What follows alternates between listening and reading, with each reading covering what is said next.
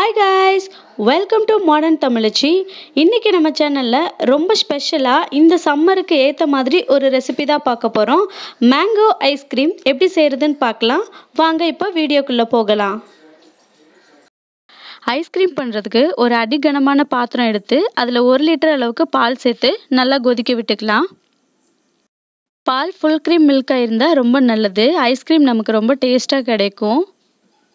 அப்படி full cream milk கிடைக்கலனாலும் பரவாயில்ல, நார்மலாக உங்களுக்கு எந்த பால் கிடைக்குதோ அதை வச்சு ஐஸ்கிரீம் பண்ணுங்க, நல்லா தான் இருக்கும். அதுவும் அப்பப்போ கரண்டி வச்சு கலந்து விட்டுட்டே இருங்க, இல்லைன்னா பால் அடியில் தீஞ்சு போக சான்சஸ் இருக்குது. பால் இப்போ நல்லா கொதிக்க ஆரம்பிச்சிருச்சு. இதை ஒரு தடவை கலந்து விட்டுட்டு அடுப்பை லோ ஃப்ளேமில் வச்சுக்கலாம். இப்போ ஒரு பவுலில் 4 டேபிள் ஸ்பூன் அளவுக்கு கார்ன்ஃப்ளவர் சேர்த்து கொஞ்சமாக தண்ணி சேர்த்து நல்லா கலந்து விட்டுக்கலாம். இது எதுக்குன்னா பாலுக்கு கொஞ்சம் திக்னஸ் கொடுக்கறதுக்காக தான். உங்ககிட்ட கார்ன்ஃப்ளவர் மாவு இல்லைன்னா அரிசி மாவு, கோதுமை மாவு இல்லைன்னா மைதா மாவு, இதில் ஏதாவது ஒன்று எடுத்து 4 டேபிள் ஸ்பூன் அளவு சேர்த்துக்கோங்க. இப்போ பாருங்கள், நல்லா கட்டி இல்லாத மாதிரி நல்லா கலந்து விட்டாச்சு. இப்போ இந்த கார்ன்ஃப்ளவர் மிக்ஸை பாலில் சேர்த்து நல்லா கலந்து விட்டுடலாம். நம்ம கார்ன்ஃப்ளவர் மிக்ஸை சேர்த்ததுக்கப்புறமா அடுப்பை லோ ஃப்ளேமில் தான் வச்சுருக்கணும். ஏன்னா சடனாக பால் திக்னஸ் ஆக ஆரம்பிக்கும், அதுக்காக தான். இப்போ கைவிடாமல் நல்லா கலந்து விட்டுட்டே இருங்க. இது நல்லா திக்னஸ் ஆகிறதுக்கு 8லேருந்து ஒரு 10 நிமிஷம் ஆகும். நம்ம சேனலில் ஏற்கனவே வெனிலா ஐஸ்கிரீம் ரெசிபி போட்டிருக்கேன். உங்களுக்கு வேணும்னா டிஸ்கிரிப்ஷன் பாக்ஸில் லிங்க் கொடுக்குறேன், போய் செக் பண்ணி பாருங்கள். நீங்கள் பிகினர்ஸாக இருந்து இப்போ தான் ஐஸ்கிரீம் செய்ய போகிறீங்க அப்படின்னா இந்த ஸ்டெப் உங்களுக்கு ரொம்ப ஈஸியானதாக இருக்கும். அதனால் வீடியோ ஸ்கிப் பண்ணாமல் ஃபுல்லாக பாருங்கள். நெக்ஸ்ட்டு 1 லிட்டர் பாலுக்கு நான் 1.25 கப் அளவு சுகர் எடுத்து அதை நல்லா கலந்து விட்டுக்கிறேன். 1 கப்புன்றது 250 கிராம் பிடிக்கும். ஸோ நான் 400 கிராம் சுகர் எடுத்திருக்கேன். எனக்கு மேங்கோ நல்லா ஸ்வீட்டான மேங்கோ தான் கிடச்சிது. உங்களுக்கு கொஞ்சம் புளிப்பு அதிகமாக இருக்கிற மேங்கோ கிடச்சிது அப்படின்னா கொஞ்சம் சுகர் அதிகமாக போட்டுக்கோங்க. அப்போ தான் புளிப்புத்தன்மை கொஞ்சம் போய் ஐஸ்கிரீம் நல்லா டேஸ்ட்டாக கிடைக்கும். கிட்ஸுக்கு ஐஸ்கிரீம்னாலே ரொம்ப பிடிக்கும். அதுலேயும் இந்த சீசனில் மாம்பழம் நமக்கு ஈஸியாக கிடைக்கக்கூடிய ஒரு சீசன் தான்.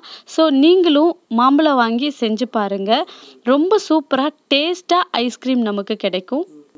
இப்போ பாருங்கள், பால் கொஞ்சம் கொஞ்சமாக நல்லா திக்னஸ் வர ஆரம்பிச்சிருக்கு. இப்படியே அந்த சைடு ஓரங்கள் எல்லாம் நல்லா எடுத்து விடுங்க, ஏன்னா அங்கங்கே கொஞ்சம் கெட்டிகள் இருக்கும்.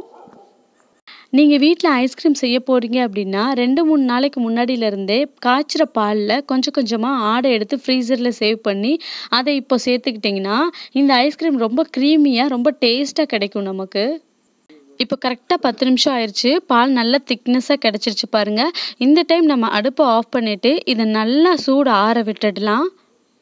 இப்போ பால் நல்லா சூடு ஆறிடுச்சு. இப்போ மிக்ஸி ஜாரில் சேர்த்து அரைக்க ஆரம்பிக்கலாம்.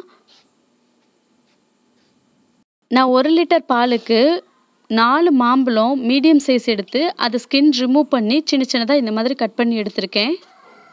கொஞ்சம் நார் இல்லாத மாம்பழமாக எடுத்துக்கோங்க, அப்போ தான் ஐஸ்கிரீம் செய்ய நல்லாயிருக்கும். இப்போ இந்த பாலோட மாம்பழத்தையும் மிக்ஸி ஜாரில் சேர்த்துக்கலாம். லிட்டு க்ளோஸ் பண்ணி ஒரு 20 செகண்ட்ஸ் நல்லா நைஸாக அரைச்சி எடுத்துக்கோங்க. இந்த மாதிரி க்ரீமியாக நைஸான ஒரு கன்சிஸ்டன்சியில் இருக்கணும். இப்போ நான் இந்த மாதிரி ஒரு பாக்ஸ் எடுத்திருக்கேன். இது நல்ல ஒரு ஏர்டைட் பாக்ஸ் தான். இப்போ நம்ம மிக்சியில் அரைச்சி வச்சதை இந்த பாக்ஸில் சேர்த்துடலாம். எல்லாமே சேர்த்துட்டு இப்போ லிட்டை க்ளோஸ் பண்ணிடலாம். க்ளோஸ் பண்ணிவிட்டு ஒரு 3 மணி நேரம் ஃப்ரிட்ஜோட ஃப்ரீசரில் ஸ்டோர் பண்ணிடலாம். இப்போது கரெக்டாக 3 மணி நேரம் ஆயிடுச்சு. ஃப்ரீசர்லேருந்து எடுத்து ஓப்பன் பண்ணி பார்த்துடலாம். பாருங்கள், நல்லா திக்காக இருக்குது. டெக்ஸ்சர் பாருங்கள், நல்லா திக்கான ஒரு கன்சிஸ்டன்சிக்கு வந்திருக்கு. இப்போ நம்ம இது எல்லாத்தையும் திரும்பவும் மிக்ஸி ஜாரில் சேர்த்து ஒரு 20 செகண்ட்ஸ் திரும்பவும் அரைச்சி எடுத்துடலாம். அப்போது தான் ஐஸ்கிரீம் இன்னும் சாஃப்டாக க்ரீமியாக கிடைக்கும். இப்போ இது எல்லாத்தையும் மிக்ஸி ஜாரில் திரும்பவும் சேர்த்துடலாம். இப்போது க்ளோஸ் பண்ணி அரைச்சிடலாம். 20 செகண்ட்ஸ் நல்லா அரைச்சி முடிச்சாச்சு. இதோட டெக்ஸ்டர் இப்போ பாருங்கள் எப்படி இருக்குன்னு. இப்போது அரைச்சது எல்லாத்தையும் திரும்பவும் அதே கண்டெய்னர்லேயே சேர்த்துட்டு நைட் ஃபுல்லாக ஓவர் நைட் ஃப்ரிட்ஜோட ஃப்ரீசர்லேயே சேவ் பண்ணி வச்சிடலாம். கரெக்டான டைம் 8லேருந்து 9 மணி நேரம் ஃப்ரீசர்லேயே வச்சிடலாம். இப்போ ஃப்ரீசர்லேருந்து வெளியில் எடுத்துடலாம். இப்போ பாருங்கள், கரெக்டாக 9 மணி நேரம் ஆயிடுச்சு. நான் நைட்டு ஒரு 11 o'clock ஃப்ரீசரில் வச்சேன். இப்போ டைம் மார்னிங் 7:30 ஆயிருச்சு. பாருங்க சூப்பரா வந்திருக்கு. இப்போ இதை எடுத்து ஒரு பவுல்ல சர்வ் பண்ணிக்கலாம். ரொம்ப ரொம்ப டேஸ்டா மேங்கோ ஃப்ளேவர் ஐஸ்கிரீம் ரெடி. இந்த வீடியோ உங்களுக்கு பிடிச்சிருந்தா லைக் பண்ணுங்க, ஷேர் பண்ணுங்க, மறக்காம சப்ஸ்கிரைப் பண்ணுங்க.